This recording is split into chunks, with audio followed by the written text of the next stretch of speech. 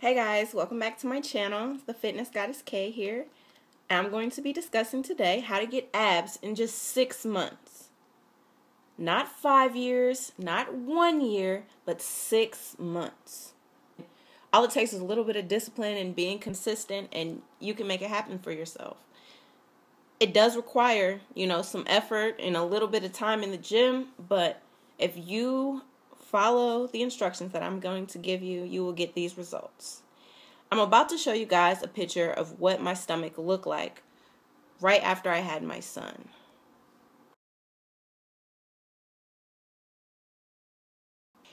And now my stomach looks like this.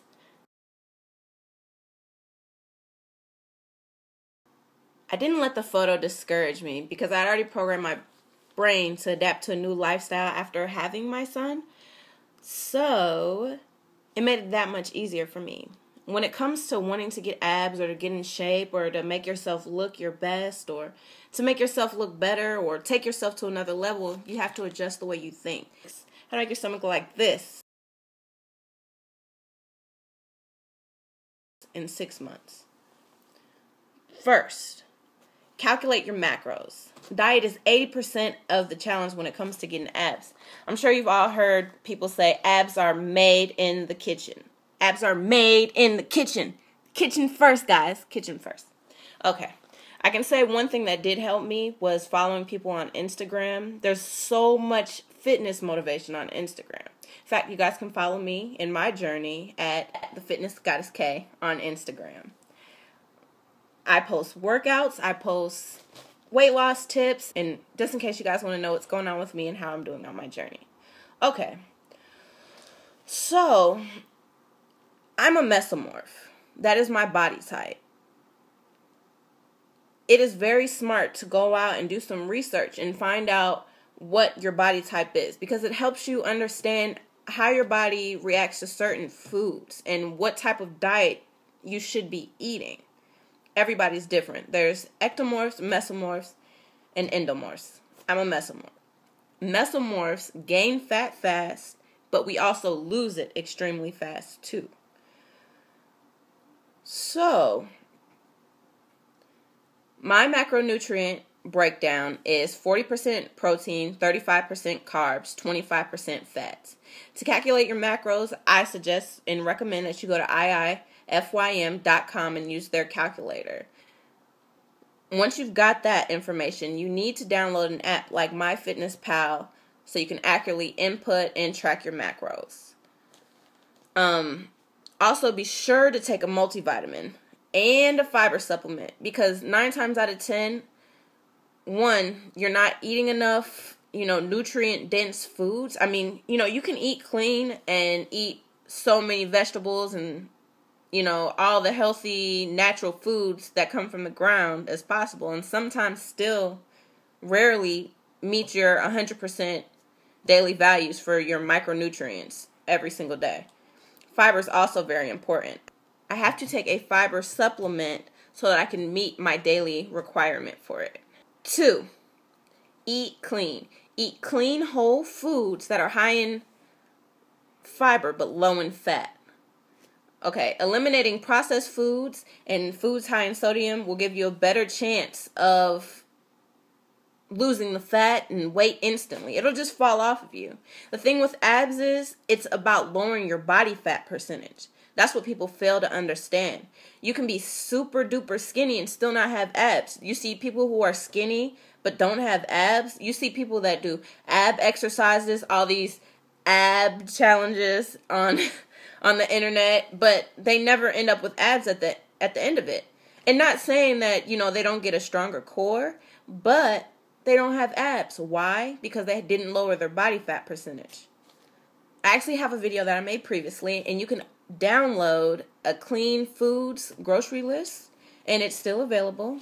You guys, it would also be smart to eliminate as much salt as possible. Too much sodium will cause you to retain water, and it'll give you a bloated look, like you're, on your period. It'll give you that look like it's that time of the month, ladies. Okay? Drink at least a gallon of water a day. It aids in the elimination of water weight. It aids in your digestion. It boosts your energy levels. It makes your skin clearer. It suppresses your hunger cravings. I mean, the benefits of water are endless. You should be drinking it all day long. All day long. I mean, the easiest way for me to do it is I went out and I bought a 74-ounce jug. So that's, all I need is to go through that jug twice, and that's it. I got my water for the day. It makes it that much easier. So do not skip the gallon. Drink a gallon of water a day. 4, protein. Meeting your daily protein requirement is very important for weight loss and for muscle gain. It also helps you curb your appetite, and it stops cravings, especially in women.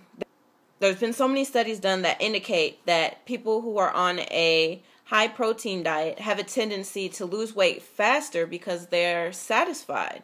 You can meet your daily protein requirement with meats and things like that. Meat, Greek yogurt, But for most of us, we need a supplement. A lot of us need a supplement. There's some people that can naturally get their protein from food all day long, but some of us prefer supplements because we just don't like to eat a whole lot of meat. I recommend that you take whey protein, post-workout, and casein protein before bed. Your body absorbs the whey protein faster. Whey protein is a fast-acting protein, so prior to you working out, it is best to take that within 30 minutes to an hour of working out.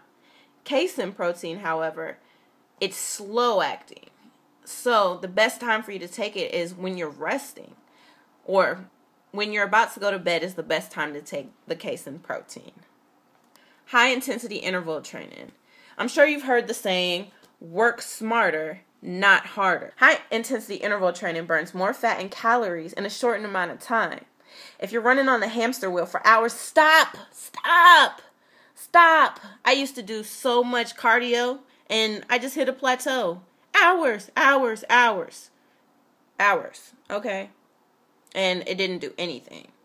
So you should do cardio for no more than 25 minutes or 45 minutes max in a gym session. There are so many workouts, or there's so many high-intensity interval training workouts out there on the internet. Google some. There's some amazing ones out there. Or you could also email me at thefitnessgoddessk@gmail.com, and I can provide you with some of the ones that work best for me. 6, weight training. Ladies, listen up, because this one is for you. Yes, this one is definitely for you. Lifting weights builds lean muscle mass.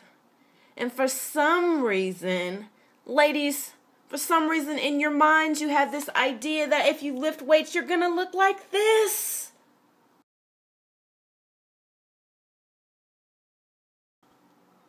No.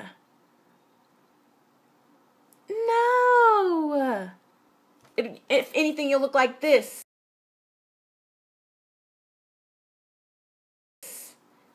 And even that takes extreme discipline, which honestly, in my opinion, it really depends on what you're looking for and the type of body that you have. But honestly, I don't believe women should be under, 12% body fat unless they're training for competition, which I feel is okay, and I completely support that. Lifting weights builds lean muscle mass. More muscle mass means more calories burned. More calories burned equals weight loss and fat loss. Hello. Which is how your abs will show.